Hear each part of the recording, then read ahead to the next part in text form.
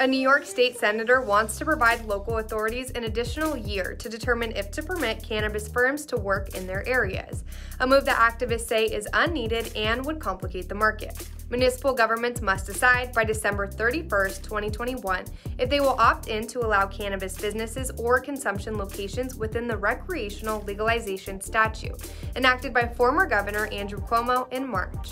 State Senator Cuomo struggled to establish critical regulatory appointees to monitor the sector in time before departing office over a sexual misconduct controversy. Recently inaugurated Governor Kathy Hochul has now appointed 2 of the 4 regulator positions they were responsible for filling, who were both confirmed last week by the state Senate.